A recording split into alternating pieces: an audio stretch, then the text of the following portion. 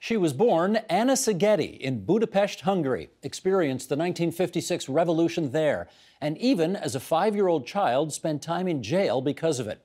A decade later, she came to Canada, founded her own book publishing business, married a lawyer who was part of the Tory establishment, and eventually sat on boards with the likes of Margaret Thatcher, Henry Kissinger, and Conrad Black.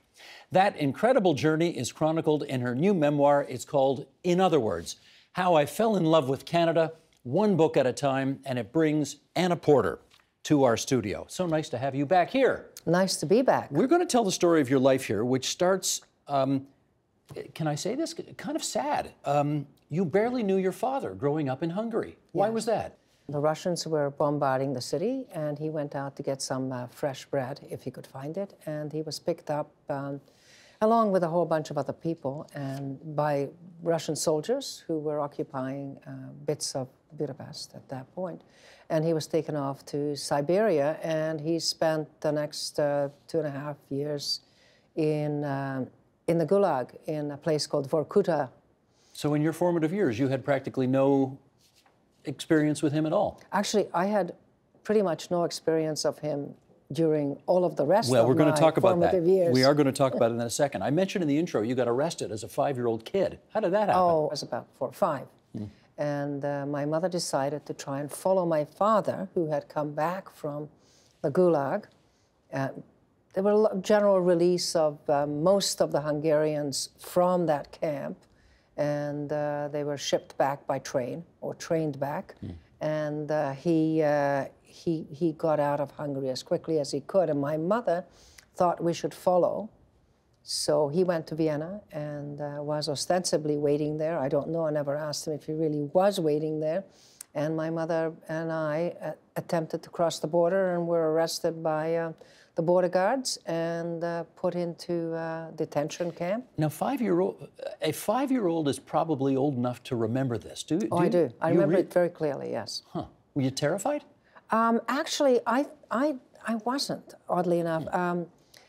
I was terrified of the interrogation. They interrogated me about my family, and the only part of that I was scared of was strobe lights. They had very, very strong, I don't know if they were strobe lights, but they were bright, bright lights in my face. And it did, I don't know how long it lasted. They wanted to know about my father, about my mother, and whether or not they were anti-communist agitators. And I answered as best as I could. And the officers who were in charge of the interrogation started to feel really badly about it. So I got an apple and some chocolate, and they took me back to the cell. And really, the rest of the time, I was only there a few weeks. My mother stayed.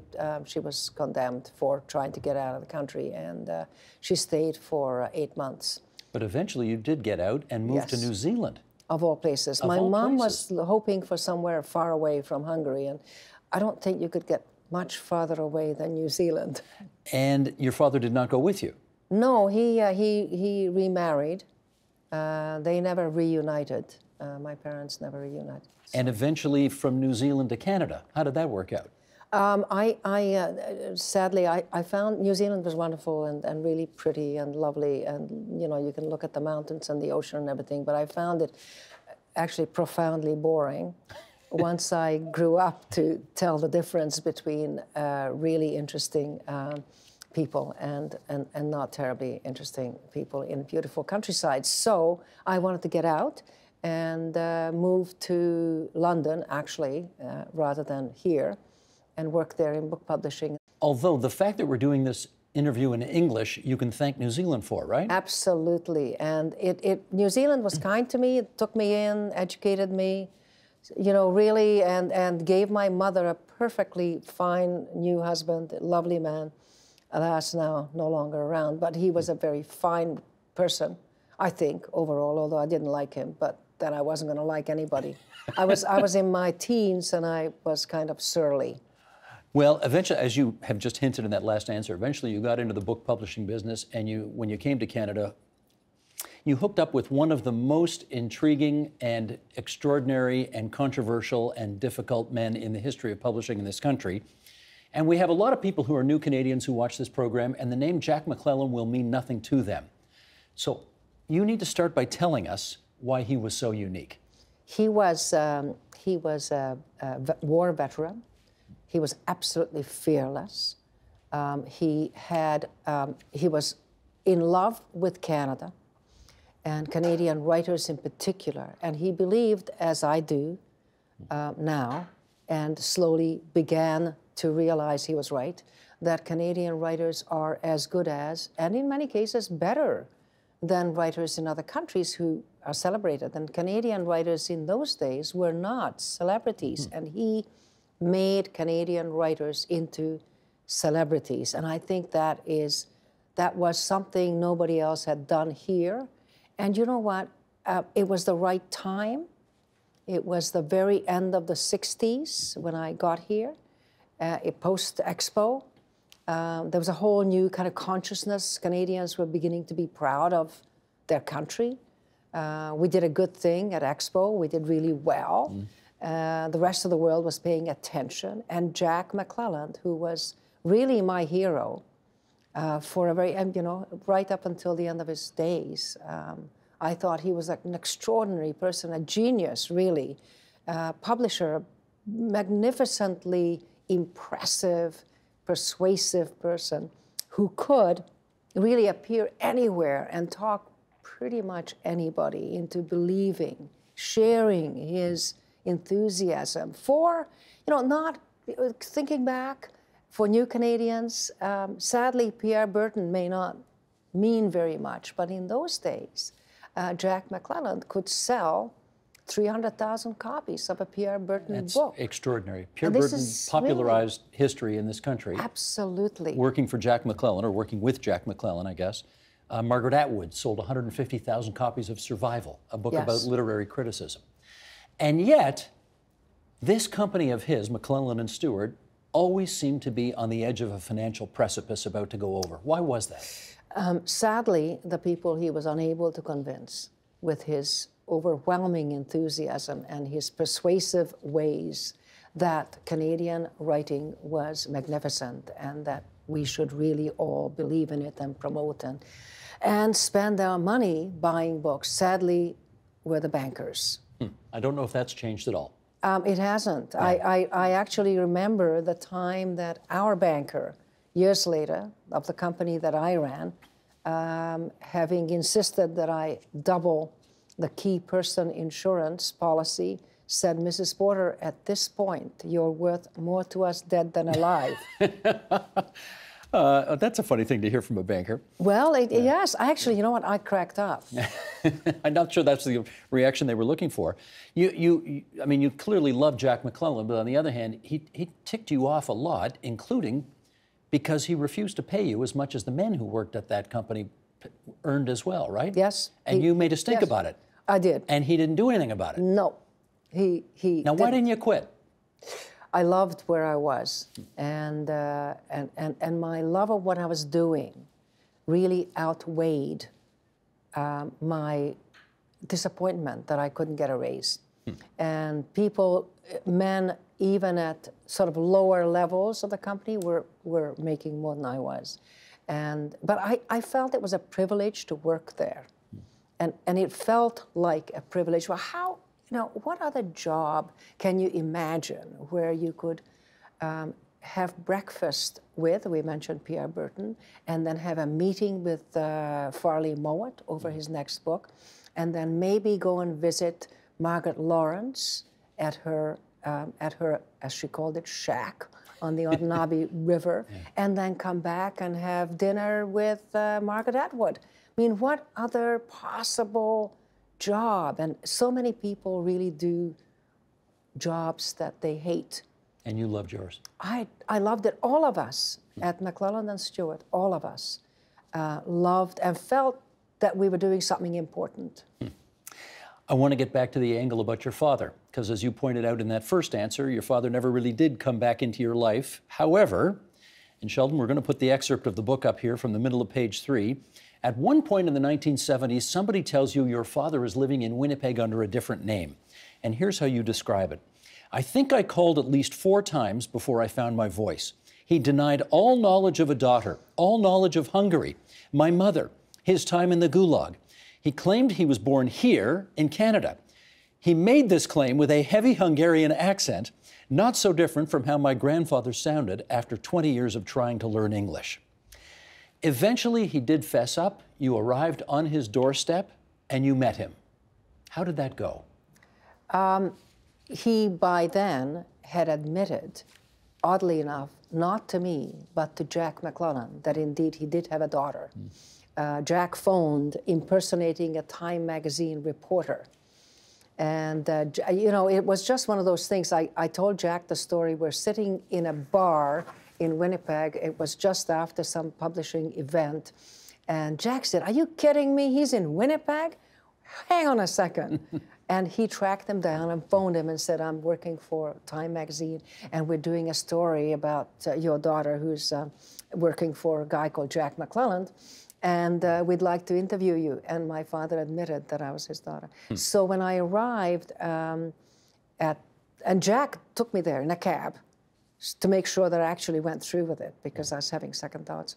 And there, you know, he was standing in the doorway, looking. I had always imagined him to be somewhat heroic, because Hungarian, you know, heroes. I grew up believing in Hungarian heroes, you know. But he was this not particularly tall man, and he had no hair to speak of. It was a little tuft of hair just above his head, and it was white.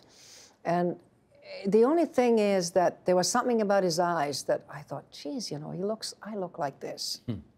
And very ordinary apartment, very ordinary place. And you did not hit it off? Not particularly, but you know, I had thought that over the years between when he went west and throughout my childhood, and particularly the time, I mean, my childhood wasn't all that bad, even though it was, you know, communism, it was really not great. But I didn't have any standards of comparison.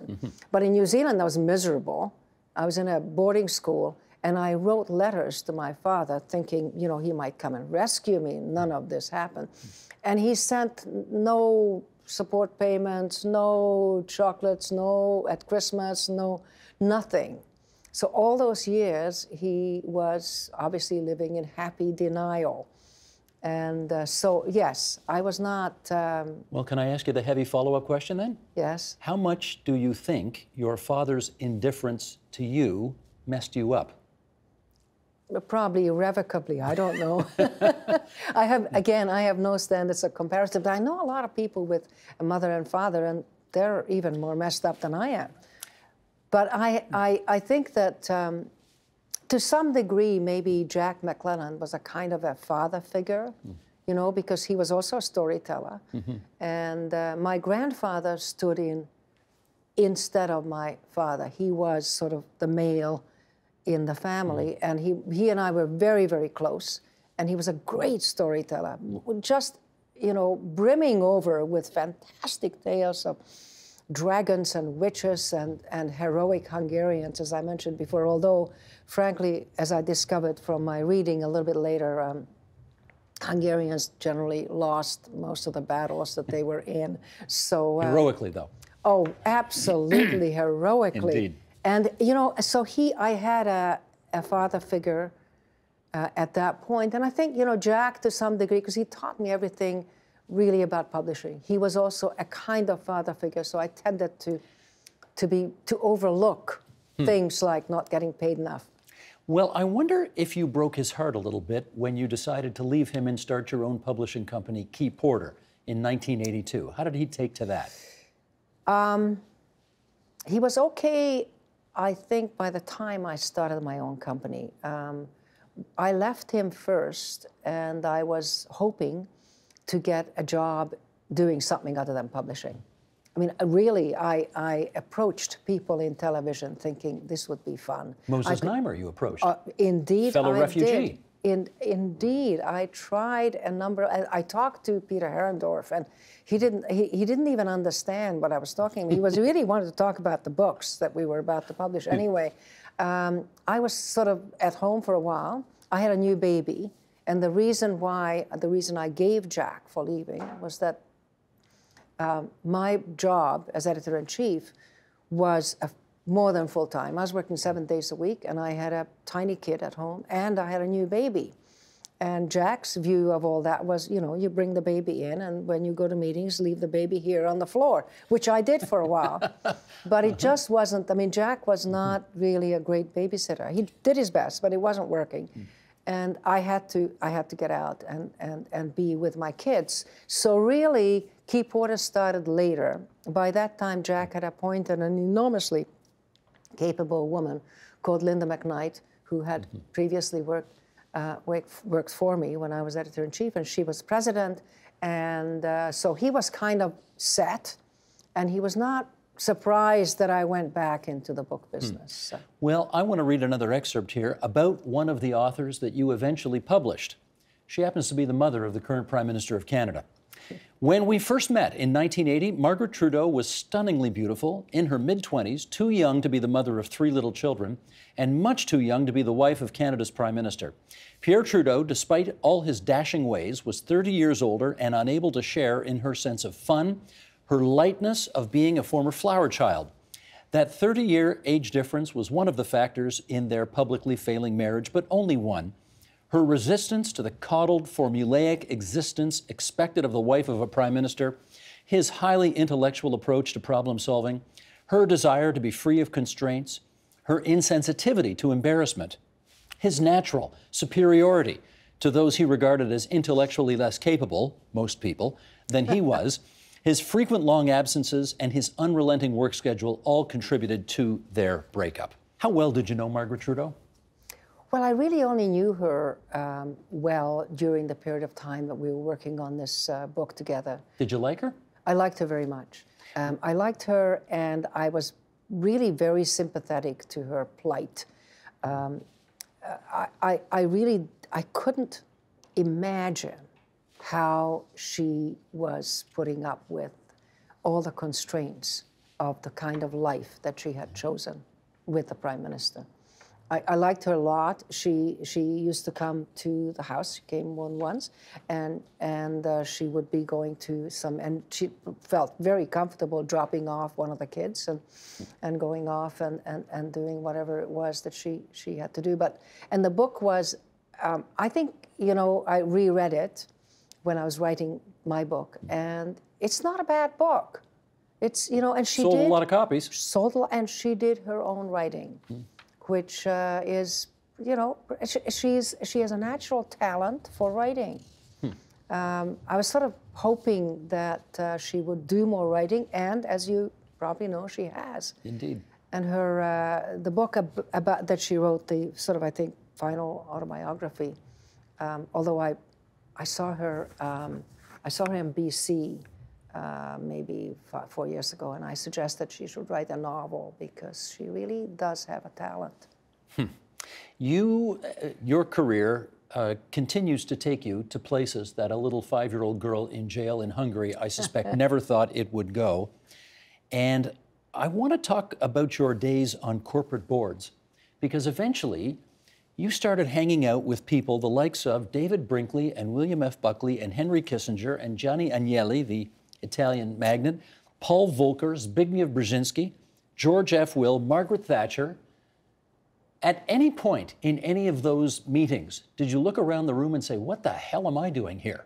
Frequently. Frequently. And yet you were. I really, really enjoyed those meetings. I mean, you're really talking about only one of the boards that I was on. Most of the boards I was on were not quite so elevated in terms of the this people. Is Hollinger, Conrad Black's company. Yes, well, it's actually his advisory board. Okay. And I loved those meetings. They were fascinating. The people around the table were, all the people whose names you've mentioned, were really, really interesting to listen to about issues of the day, foreign policy, and I felt privileged to be able to be there and listen to it. I did not speak a lot. I asked the occasional question. And Mrs. Thatcher took me to the washroom once because I had broken a leg, and I was in a wheelchair, and she said, "Oh, come on, let me take you." And so she wheeled me off to the washroom once. But you know what? I was very impressed with that group of people, and with Conrad Black, the way he handled those meetings and other meetings. Conrad is one of those people who's still able to come up with a word that I vaguely know but don't quite, and have to go look it up. And I used, at Hollinger board meetings, I actually used to write down the occasional word and phrase that he used, because They were impressive. he's impressive. I need to ask you now about another superstar in your life that we haven't talked about yet, and that would be your husband of 46 years, Julian Porter. How do I put this? Marriage had never been a really successful thing in your family, right? Is that okay to say? I think that would be... Your mother had how many? More than she'd like to admit. Three? Yes. At least three? At least. At least three, okay. And yet you've been married to this guy, by all accounts quite happily, for 46 years. Yes. What's the secret? He's great. He's funny, and I enjoy... You know, we talk about everything. We have great conversations. He's very engaged with politics. He's very engaged with art, as you know. Indeed, he was in that chair talking about his book. Yes, and Well, and he talk loves art. Talk about politics for a second, because he, in 1985, ran to be a progressive conservative member of the Ontario legislature in a riding about 5 minutes from this studio. Indeed. And he lost. Totally. In hindsight, are you happy that he lost? Delighted. Really, he was not happy. No. Who runs to lose? No, he wanted to win. We had a couple of dogs at the time, and he used to take them for long walks to kind of recover from having lost, and he would let them poo on various people's lawns, knowing they hadn't voted for him, including people who had come up and said, "Julian, you know, it's so wonderful you're running. I support you all the way," and then they didn't vote for him. Julian lost our block. That you live on? Yes. Well, that was a pretty good election for the Liberals. He lost to a guy named Ian Scott, yes, who turned out to be maybe the second best Attorney General of all time. This is true, but, so, but Julian actually would have been Attorney General had he won. As his father was. As his father was, and I think he's always regretted a little bit that he didn't, but I don't know. I mean, we've had many of these conversations. We went off to Europe, and he spent a fair bit of time licking his wounds as we traveled around, and he was, you know, expounding on various artists, and periodically he would look a little sad. But you know what he did before that? Well, I know this because I read it in your book. He went to Ian Scott's campaign headquarters, yes, on election night and hugged him, yes, to congratulate him for winning. Yes. That's extraordinary. Yes. Did you know you were seeing something extraordinary as it happened? Julian liked Ian very much and respected him. They had known each other before, so the elections, that election was not the only time they met. But he's a very generous man, so he doesn't hold grudges unless somebody attacks his wife. And then he's a miserable. Oh, he can be very nasty. As he should be. I want to spend our remaining moments talking about your company, Key Porter. What is the status of Key Porter today? Sadly, it is a thing of the past. Why? I wanted to write a book that I couldn't write while working full-time. And it was a book about the Holocaust in Hungary.